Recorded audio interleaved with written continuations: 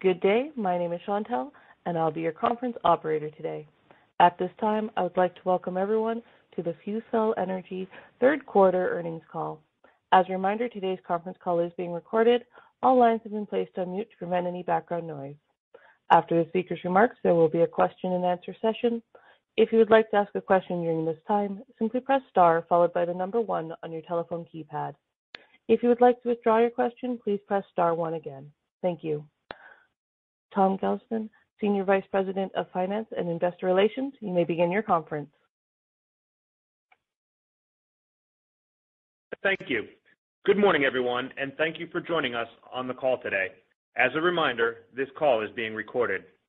This morning, FuelCell Energy released our financial results for the third quarter of fiscal year 2022, and our earnings press release and our quarterly report on Form 10-Q are available in the Investors section on our website at www.fuelcellenergy.com. Consistent with our practice, in addition to this call and our earnings press release, we have posted a slide presentation on our website. This webcast is being recorded and will be available for replay on our website approximately 2 hours after we conclude the call. Before we begin, please note that some of the information that you will hear or will be provided with today will consist of forward-looking statements within the meaning of the Securities Exchange Act of 1934. Such statements express our expectations, beliefs, and intentions regarding the future and include, without limitation, statements with respect to our anticipated financial results, our plans and expectations regarding the continuing development, commercialization, and financing of our fuel cell technology, and our business plans and strategies.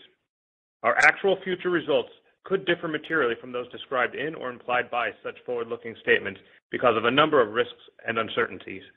More information regarding such risks and uncertainties is available in the Safe Harbor statement in the slide presentation and in our filings with the Securities and Exchange Commission, particularly the Risk Factor section of our most recently filed annual report on Form 10-K and any subsequently filed quarterly reports on Form 10-Q. During the course of this call, we will be discussing certain non-GAAP financial measures, and we refer you to our website and to our earnings press release and the appendix to the slide presentation for the reconciliation of those measures to GAAP financial measures. Our earnings press release and a copy of today's webcast presentation are available on our website at www.fuelcellenergy.com under the Investors tab. For our call today, I am joined by Jason Few, FuelCell Energy's President and Chief Executive Officer, and Mike Bishop, our Executive Vice President and Chief Financial Officer. Following our prepared remarks, we will be available to take your questions and be joined by other members of the leadership team. I will now like to hand the call over to Jason for opening remarks. Jason? Thank you, Tom, and good morning, everyone. Thanks for joining us on our call today. In the third quarter, we achieved our strongest quarterly revenue in 5 years, reflecting product sales and continued progress executing on the themes we presented during our Investor Day held earlier this year. Before getting into the business results, for anyone who might be new to the story, let's look at an overview of FuelCell Energy on slide 3.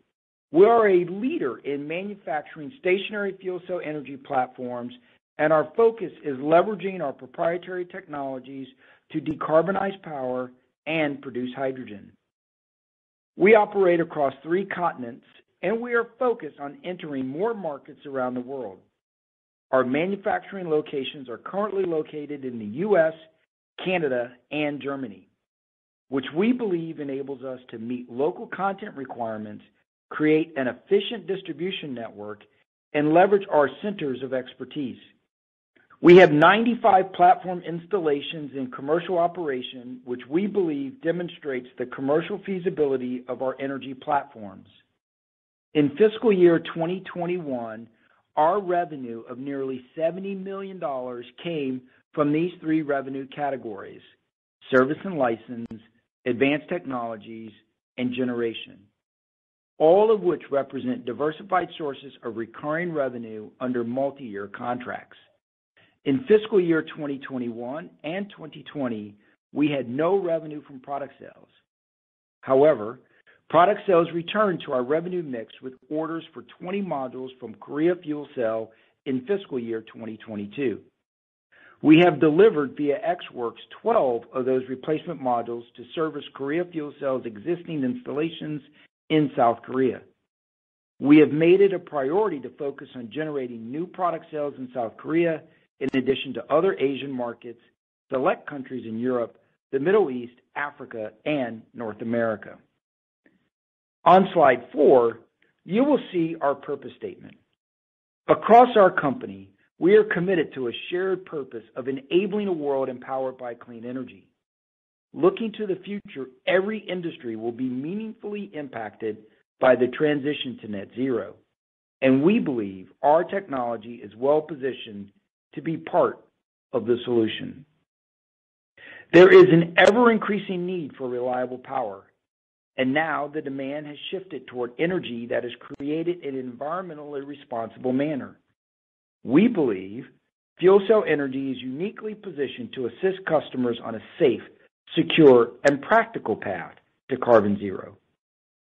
We propose to do this by decarbonizing power, producing hydrogen, and using hydrogen as a clean energy fuel and as an energy storage medium. We believe we have the only technology that can capture CO2 while producing power and hydrogen, produce hydrogen, power, and water from a single platform, and produce hydrogen in multiple ways. For example, utilizing electricity and water via electrolysis or biogas using our Trigen platform. Importantly, FuelCell Energy's technology provides local solutions for clean energy that reduce Scope 1 and 2 emissions and delivers real-time benefits to the communities where our platforms operate. We do this in a manner which supports high standards of living and economic growth while protecting the environment, minimizing land use when compared to wind and solar projects, avoiding costly transmission build-outs, and adapting to new resource challenges. This purpose drives our strategic focus and our passion for our work. Next, I would like to turn the discussion to the results and business developments during the quarter, summarized on slide 5. We continue to make progress advancing our strategic agenda, executing against our backlog, recognizing product revenue, and working toward commercialization of new technologies. We delivered 6 modules via XWorks to Korea FuelCell during the third quarter, and we have completed manufacturing the remaining 8 modules from the initial aggregate 20 module order placed by Korea FuelCell this fiscal year, and expect to deliver those modules via XWorks and recognize the resulting revenue in the fourth quarter of fiscal year 2022. We also delivered 6 modules in the first quarter of fiscal year 2022. We continue to invest in scaling our commercial organization in Korea in support of building a pipeline of opportunities in the Korean and broader Asian markets. Another key accomplishment for the quarter was beginning the initial conditioning phase of certain portions of the 2.3 megawatt tri-generation platform as civil construction work has significantly advanced for Toyota at the Port of Long Beach. This project is an example of FuelCell Energy's ability to deliver distributed green hydrogen today. We continue to anticipate that the remaining construction and commissioning activity will be completed in late calendar year 2022 or early calendar year 2023.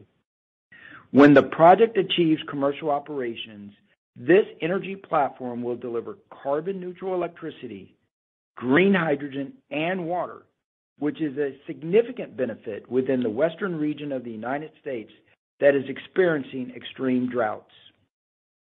During the third quarter, we continued to invest in our internal R&D activities as we focus on commercialization of our patented solid oxide platform. And across our operations, we are making progress in optimizing capacity for our carbonate platform with the goal of achieving 100 megawatts of annualized integrated on-site manufacturing and conditioning capacity. We provided an update on our progress on the U.S. Navy project located in Groton, Connecticut in our release and quarterly report on Form 10-Q filed this morning.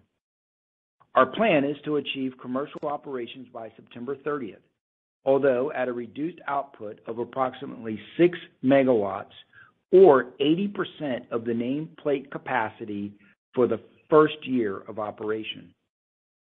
In our disclosure, we outline that during the restart of commissioning, we encounter performance anomalies at the plant, primarily in the mixer eductor oxidizer, or MEO.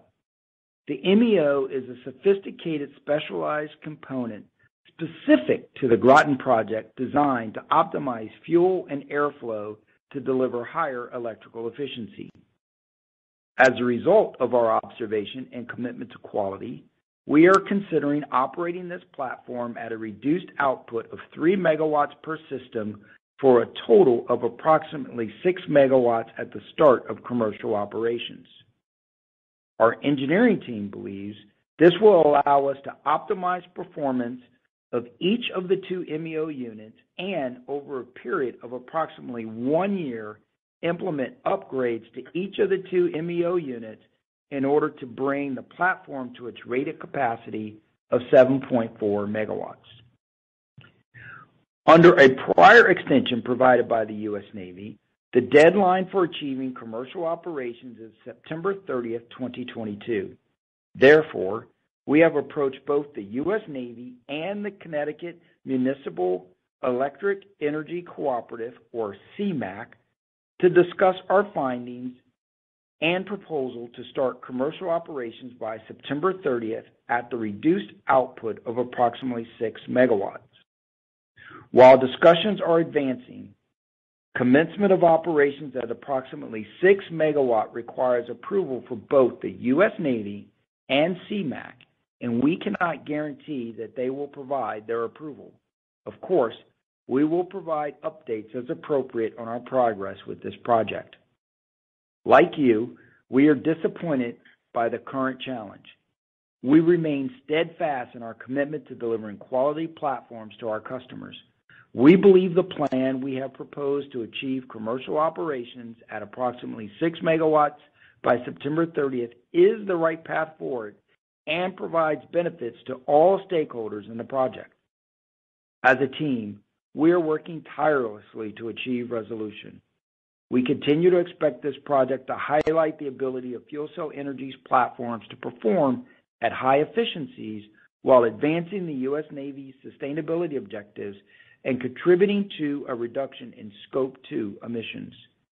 Incorporation of the platform into a microgrid is expected to demonstrate the capacity of FuelCell Energy's platforms to increase grid stability and resiliency, while supporting the U.S. military's efforts to fortify base energy supply.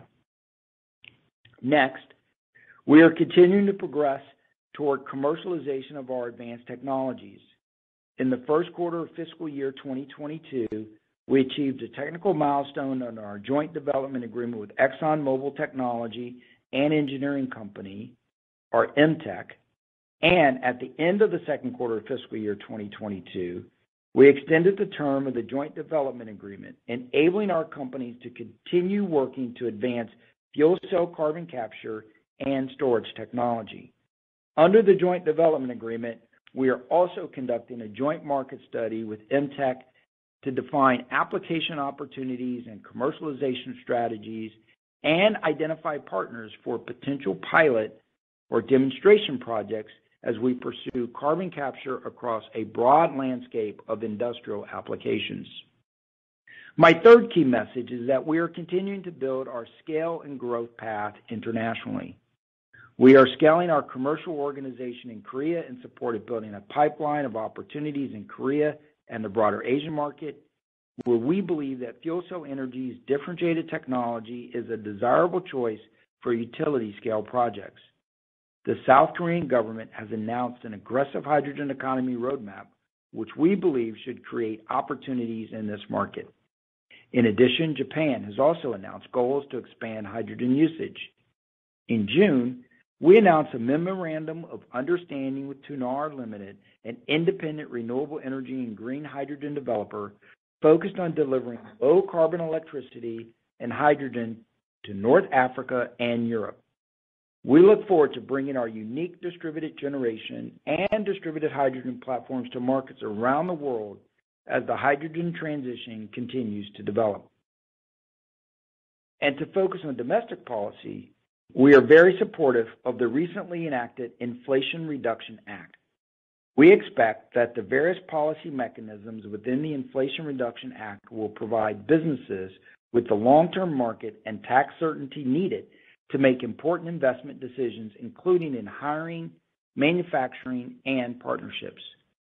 With this legislation, users and producers of fuel cell technology will be able to take advantage of investment tax credits, production tax credits for clean power and hydrogen, and carbon capture utilization and sequestration credits, which we have summarized on slide 6.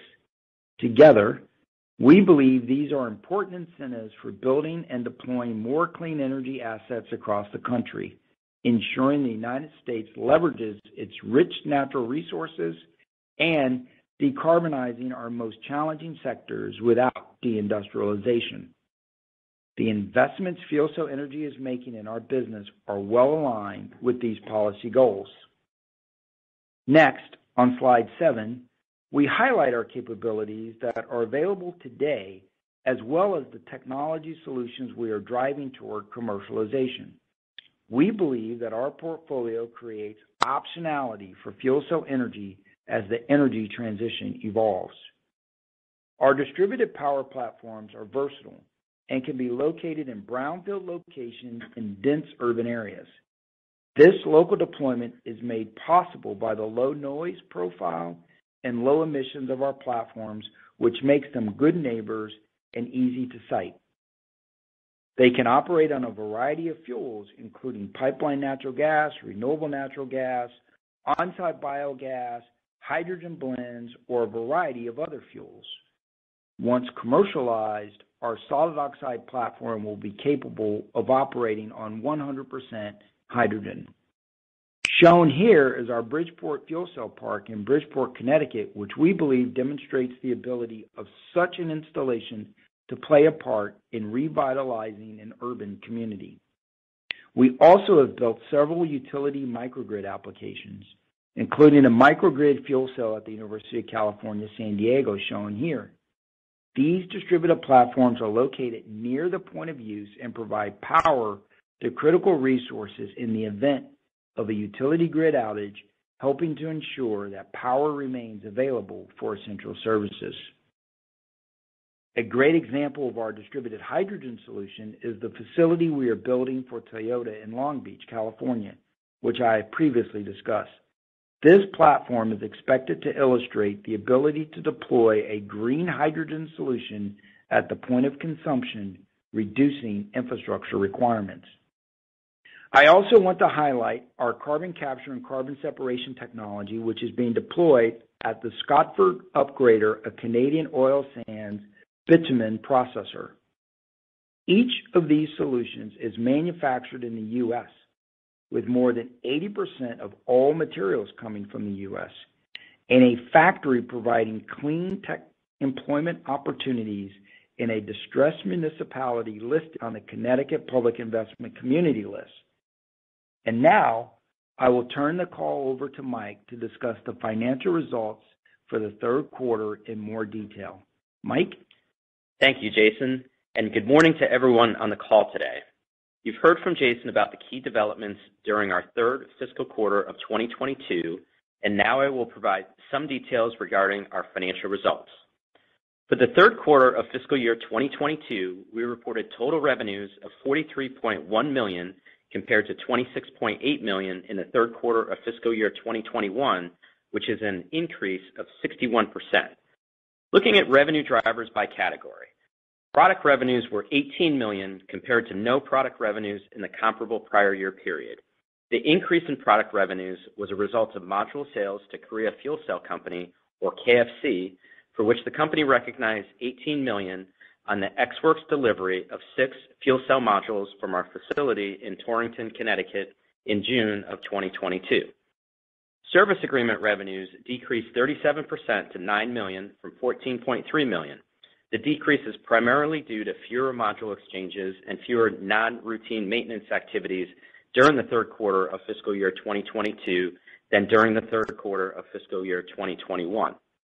Generation revenues increased 75% to $10.9 million from $6.2 million, primarily due to the completion of the Long Island Power Authority, or LIPA Yaphank project, during the 3 months ended January 31st, 2022, and the higher operating output of the generation fleet portfolio as a result of module exchanges during the last 9 months of fiscal year 2021.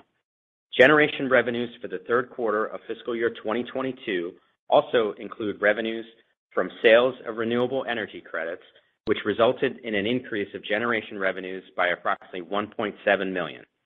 Advanced technology contract revenues decreased 17% to $5.2 million from $6.2 million. Compared to the third quarter of fiscal year 2021, advanced technology contract revenues recognized under our joint development agreement with ExxonMobil Technology and Engineering Company, or EMTEC, were approximately $3.1 million lower during the third quarter of fiscal year 2022, partially offset by an increase in revenue recognized under government contracts and other contracts of $2 million for the third quarter of fiscal year 2022. Gross loss for the third quarter of fiscal year 2022 totaled $4.2 million compared to a gross profit of $1.1 million in the comparable prior year quarter.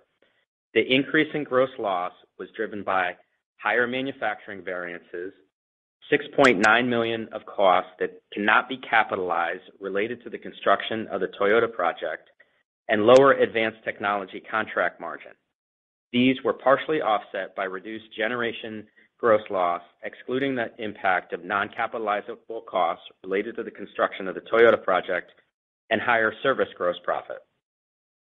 Operating expenses for the third quarter of fiscal year 2022 increased to $23.8 million from $11.7 million in the third quarter of fiscal year 2021.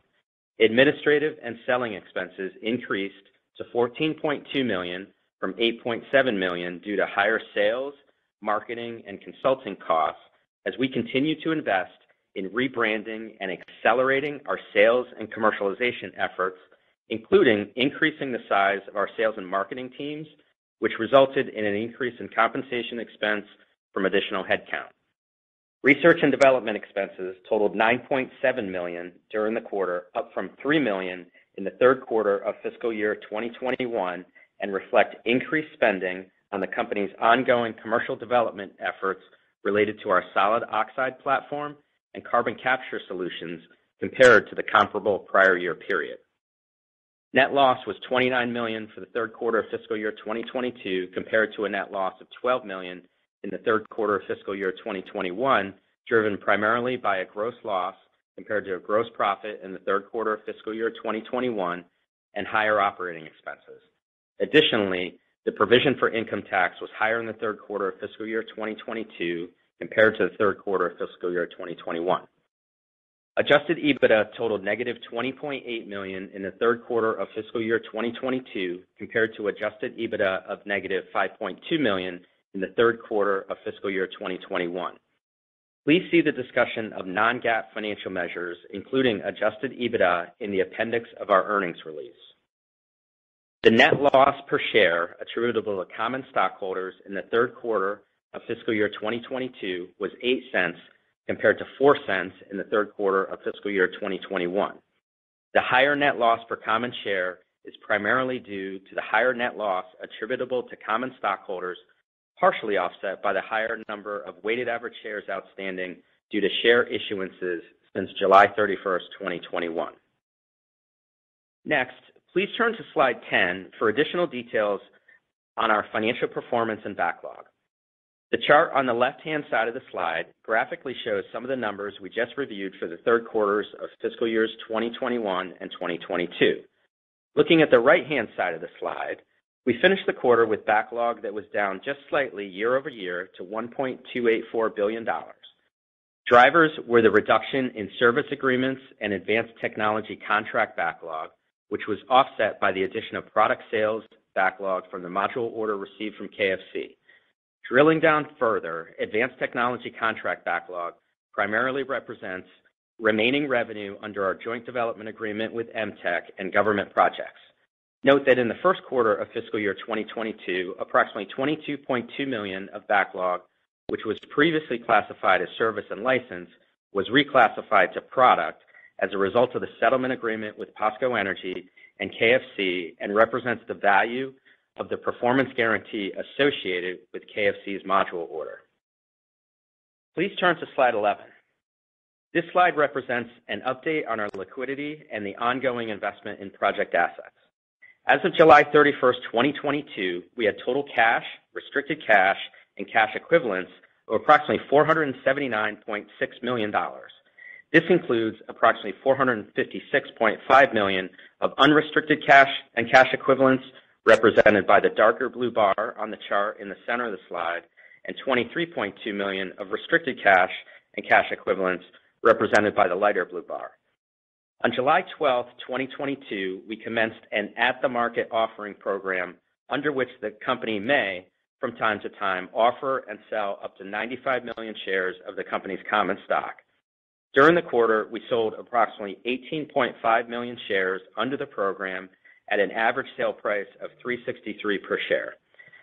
Of the 18.5 million shares sold, approximately 7.8 million shares were issued and settled during the period ended July 31st, 2022, resulting in net proceeds to the company of approximately $27.2 million after deducting fees and commissions. The balance of approximately 10.7 million shares were settled subsequent to July 31st, 2022, resulting in net proceeds to the company of approximately $38.4 million after deducting commissions. Looking at the right-hand side of the slide, there is a chart illustrating our total project assets, which make up our company-owned generation portfolio. We intend to continue to develop, construct, and grow our portfolio of project assets. Investments to date reflect capital spent on completed operating projects, as well as capital spent on projects currently in development and under construction. At the end of the third quarter of fiscal year 2022, our gross project assets totaled approximately $274 million, which excludes accumulated depreciation. As detailed on slide 20 in the appendix of this presentation, our generation portfolio totaled 76.3 megawatts of assets as of July 31st, 2022. This includes 41.4 megawatts of operating assets and 34.9 megawatts of projects in process. As projects in process begin commercial operation, they are expected to contribute higher generation revenue. Additionally, as these projects in process reach mechanical completion or achieve commercial operation, we expect to seek additional tax equity financing as well as long-term back leverage debt transactions to further reinvest capital back into the business. Finally, turning to slide 12, we discussed the target areas of investment that we originally shared during our Investor Day in March and in our public filings. We are targeting investments in three primary areas: capital expenditures, research and development, and continued build-out of our generation portfolio. Capital expenditures are in the areas of increased capacity expansion, additional test and laboratory facilities, and upgrades and expansion of our business systems. We are decreasing our estimated full-year CapEx to a range of $20 to $30 million, owing to the timing of certain investments that we now expect to be made in fiscal year 2023 versus fiscal year 2022.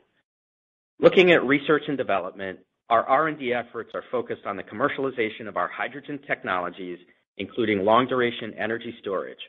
We estimate that full-year 2022 R&D expenses will be in the range of $30 to $40 million. We are committed to continuing the build-out of our generation portfolio.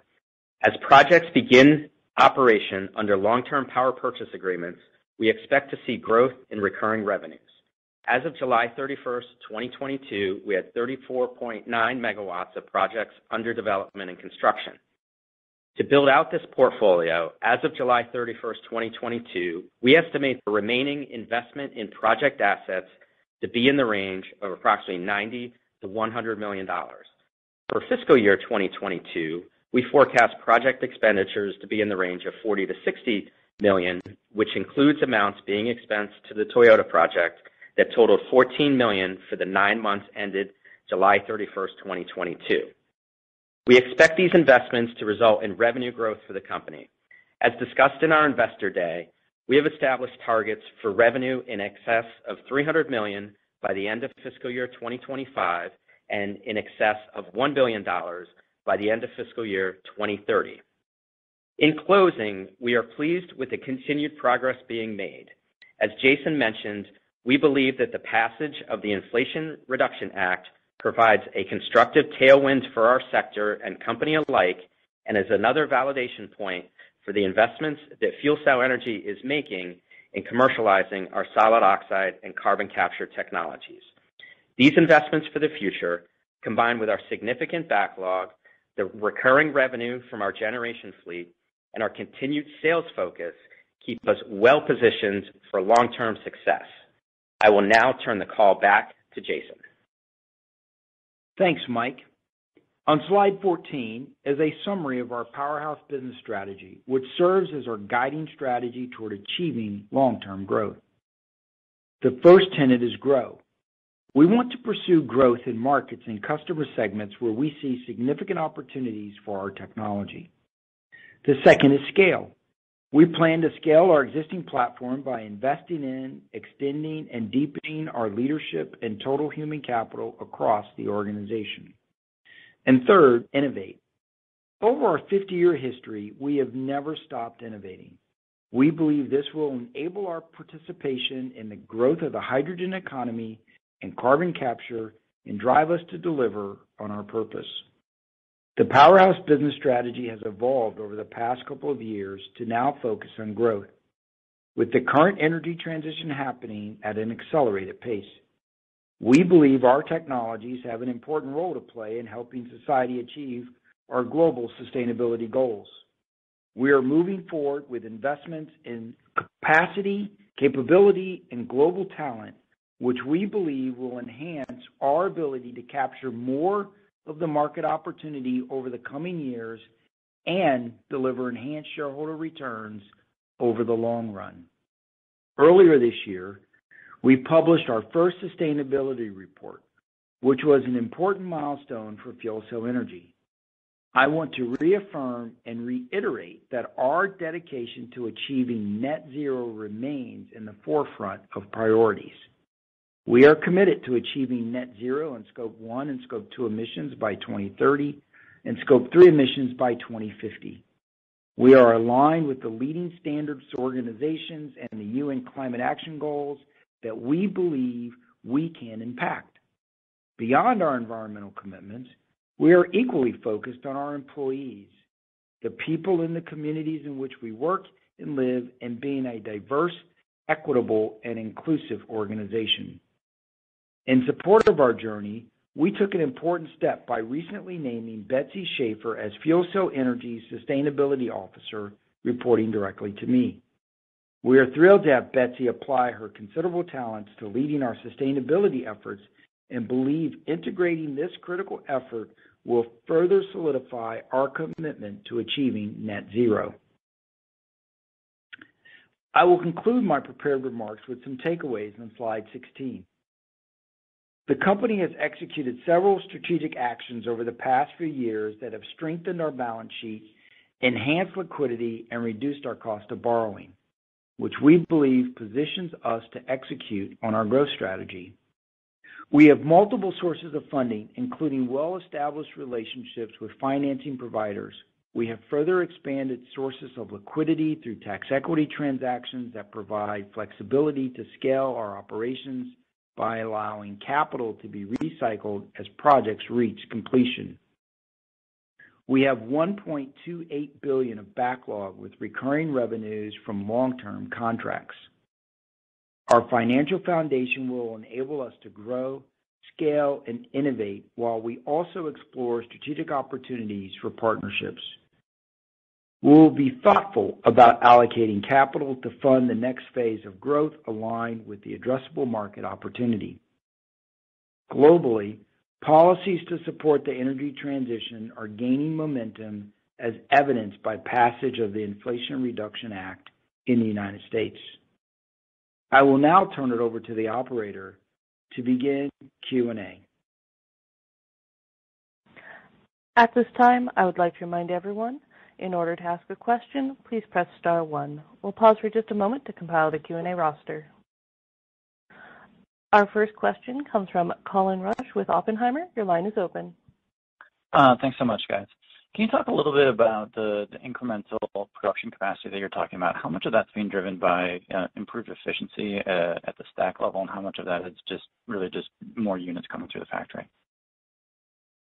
Hey, Colin, good morning. Thank you for the question. I'll turn that over to Mike Lazowski and let him give you an update on what we're doing to actually get to the increased capacity out of our factory. Good morning, Colin, and thank you for the question. Yes, so we're taking a series of strategic actions to fully integrate our carbonate manufacturing capabilities, both from a capacity and current technology and future technology generation standpoint. There's a number of actions that we're taking to optimize our operations, including the integration of our additional conditioning facilities, which will give us that 100 megawatts of on-site capacity. We also have plans and capabilities to double that on-site capacity in the future to support future growth demand. We're also making improvements across our platform in a number of ways in the cell technology development, of course, to support longer life and extended output power levels. All right, that's super helpful. And then just thinking about the balance of plant outside the stacks and all the labor around that, can you talk about the efforts that you're making around supply chain optimization and efficiency around labor? Certainly those are big concerns for a lot of investors. Yeah, Colin, thanks for the follow-up question. So we have a long-standing foundational relationship with our supply chain. Like every company, we've experienced challenges across cost pressures as well as extended lead times, and we've taken a number of actions some time ago to strengthen our supply chain. We've leveraged existing project execution work to qualify additional sources of supply to increase our capacity, specifically around balance of plant suppliers and other key engineered component suppliers. So we're actively working that and expanding our manufacturing footprint to be able to support our global growth demand. So there's a number of initiatives that we have underway, both domestically and abroad, to increase that capacity to stay ahead of our demand curve to ensure that we can fulfill and meet customer requirements. And Colin, this is Jason. I would just add one additional thing to that, Colin. That's important, I think, for us from a supply chain perspective. That we've eliminated a lot of the supply chain issues as a result of more than 80% of our materials and our platforms are sourced within the United States. So that significantly helps when you look at shipping lanes and other things that are causing significant challenges in supply chain, which we get to avoid a lot of those. Perfect. Thanks, guys. Thank you, Colin. Our next question comes from Chris Slusser with B. Riley. Your line is open.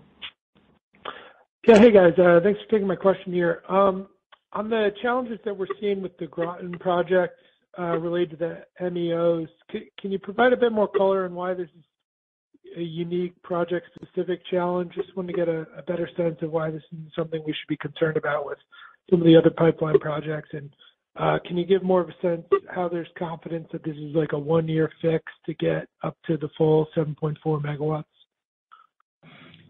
Yeah, Chris, thank you for the question and thank you for joining the call this morning. We tried to provide a real, detailed update in the 10Q. Our plan is to run the plant at 6 megawatts. The things that makes this different from our other projects is that the MEO in this configuration is unique to this particular plant, and the same configuration is not present on our other installed plants around, whether it's the U.S. or internationally. And so the issues are unique to this plant. Our engineering team feels very confident over the next year that we'll be able to work through the issue. They're well understood, and they know how we're going to drive those improvements. But, that same issue is not present on our other platforms. Okay. And then maybe on the product sales for new customers, any update on the progress there? I'm curious what we're seeing outside of some of the existing customer base in Korea for replacements. Curious if you're seeing any impact on the energy crisis in Europe on sales efforts with challenges in natural gas supplies, and maybe just talk about the scope of some of the MOUs out there in Korea and North Africa would be helpful for folks. Sure. Yeah, we're seeing, a lot of momentum in growing the pipeline that we have. As we announced a little while ago, we brought in a new chief commercial officer for the company, and we're seeing a lot of strong momentum there. We are seeing, a significant push, whether you're looking at Korea, as you mentioned, or other Asian markets or in Europe, to have momentum toward hydrogen and trying to get faster to a hydrogen economy. We're seeing that as a pretty significant driver, as one way to maybe deal with the pressure that's being seen with rising natural gas prices, and particularly in the EU. With respect to the markets overall, we are seeing, strong demand for grid resiliency and reliability, in addition to some of the things that we're doing with our platform around carbon separation. We're seeing strong interest in carbon capture, and we think that's going to increase, in particular here in the U.S. with the passage of the IRA, given the improved economics around 45Q. And so across the board, we feel good about the pipeline that we're building and the commercial opportunities that we have, whether it be in the U.S. or EU, as well as the Middle East and Africa. With respect to the MOUs, those are all around the hydrogen economy and taking advantage of, if you look at Tunisia and Northern Africa, you've got really strong coverage with the sun. It makes it a great market to produce green hydrogen using solar, and its proximity to Europe with some of the pipeline infrastructure that already exists there and the ability to move hydrogen via pipe into Europe as a very strong source of supply. So we feel really good about those opportunities to participate in that, and given the high efficiency that we anticipate having with our solid oxide platform, we think our platform is very well positioned to be a meaningful contributor to hydrogen production in that part of the world. Got it. No, that's really helpful. Appreciate the color there. I'll hop in the queue here. Thanks, guys. Again, if you would like to ask a question, please press star one. Our next question comes from Eric Stine with Craig-Hallum. Your line is open. Good morning, everyone. Good morning, Eric. Morning. Hey, so just want to stick on the product side. I noticed in the presentation you mentioned an MOU with KEPCO, and I know that you've done a project with one of their operating subsidiaries many years ago, but to me that seems new, unless I missed that announcement. So maybe just talk about the opportunity there. Obviously, on the utility side, especially South Korea is a great market. KEPCO's got a number of operating subsidiaries, and so just, maybe dig down a little deeper into South Korea and that specific MOU. Yeah, so as you mentioned, we have an existing platform in Korea that is a FuelCell Energy platform with KOSPO. That's a 20-megawatt platform that's grid connected and then also providing thermal energy for district heating. That MOU then with KEPCO is about the opportunity to develop additional large-scale utility projects in South Korea that take advantage of the unique capabilities of our platform to deliver thermal energy all the way up to steam.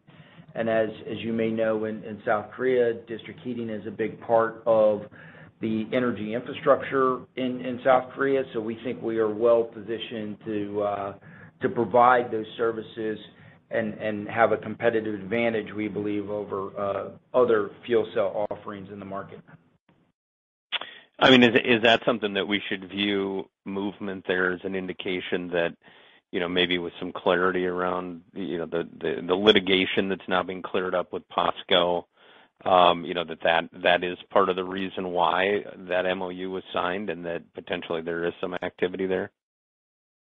Yes, I think that's a fair way to think about it. I mean, getting the settlement with POSCO was really helpful with respect to just making it clear that we are back in the market, that we have the the exclusivity that POSCO had no longer exists, and that we are the manufacturer and distributor of our technology in the Korea market, and that clarity has been quite helpful to driving interest and market activity for us in Korea, in South Korea. Okay, got it. And maybe lastly, just on the product side, sticking there, you mentioned the interest in carbon capture around 45Q. But with regulatory certainty, I know that for a number of quarters, and obviously it's been a focus for a long time, increased product sales in the U.S., and you've been more optimistic that you're making traction there, but they're long sales cycles. Maybe where you stand now, and do you expect to start to see some product momentum in the U.S.?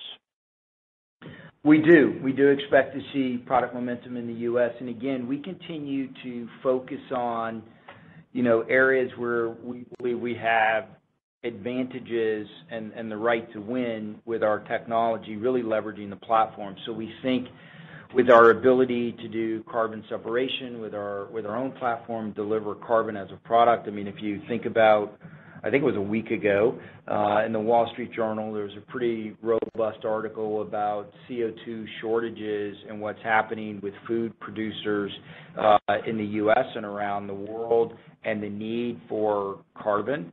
We believe our platform gives the opportunity for those customers to take advantage of not only our clean power generation, but the ability to create certainty, not only around supply of CO2, but something they can't really get today in today's markets around CO2, and that's price certainty around CO2 over the long term, which, our platforms are, 20-year life platforms. So being able to create effectively a 20-year hedge on CO2 pricing is quite attractive to customers. So we're seeing momentum there.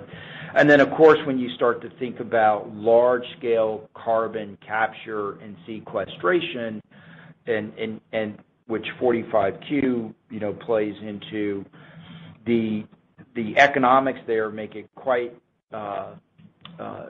increases the incentive for industrial customers, and particularly to want to move forward with those kind of projects, to take advantage of that, and to capture those economics, as not only from an economic standpoint, but from what their customers are demanding that they do, following along with their own commitments around sustainability, around their own reductions in emissions. And so we think the advantage of 45Q, whether it's sequestration and or utilization, creates quite an attractive opportunity for us. And then, as we've communicated previously, we believe with respect to carbon capture that we're the only platform that has the ability to capture carbon, produce power, and hydrogen from a single platform. And we think over the long run that will give us an advantage on the cost of capture versus competing technologies. Got it. That's helpful. Thank you. Thank you. Thanks, Eric. Our next question comes from Noel Parks with Tuohy Brothers. Your line is open. Hi, good morning. Good morning. Just on a couple things. Hi. Just on a couple things. One, I thought I heard you mention regarding the Exxon JDA that you were exploring other partnership opportunities. Was that with Exxon within the JDA or similar ones with other parties? Yes, so within the Exxon JDA and the extension that we did through the balance of this calendar year, one of the things that we did in that extension was to agree to collaboratively work on a joint marketing plan. And that joint marketing plan is specific to going out and positioning our technology as a carbon capture solution for other prospective customers, and that's the work that's being done there. So yes, that would mean that the technology would be deployed at other customers outside of Exxon through that joint marketing plan work. Great. And then just one other one. You're talking a little bit about the Inflation Reduction Act, and I was wondering, could you maybe characterize, are there any particular types of clients that, I'm thinking maybe on the generation side especially, that might have, in particular, been waiting to get clarity on whether we were going to get new legislation. So do you have any sense of who might be, say, first out of the gate for a commitment now that, we know what the incentive structure is like?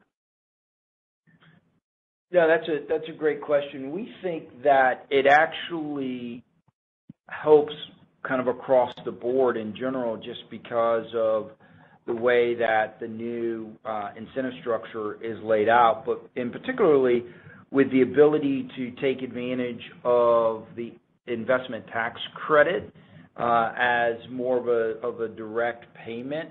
We think municipalities are great examples, or non-taxpayers are great opportunities for taking advantage of the new structure. But we think it opens the door with respect to just core power generation. We think it opens the door for distributed hydrogen as another attractive opportunity, and for us, that cuts across both what we can do with our Trigen platform, like what we're doing in California, and then ultimately with the commercialization of our SOEC platform to produce hydrogen. We think those become attractive opportunities. And then again, just going back to carbon and carbon separation and carbon capture, we think those are great opportunities.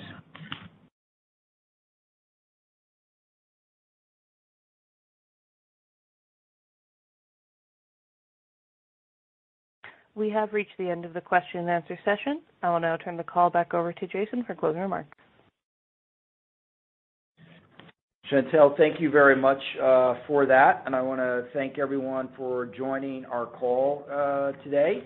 And again, we look forward to the opportunity to really leverage our technology and to help our customers reduce their carbon footprint and contribute to their sustainability goals. And we're excited and to work and deliver against our purpose of enabling the world to live a life empowered by clean energy. Thank you very much for joining our call today, and we look forward to speaking to you again soon. Thank you. This concludes today's conference call. You may now disconnect.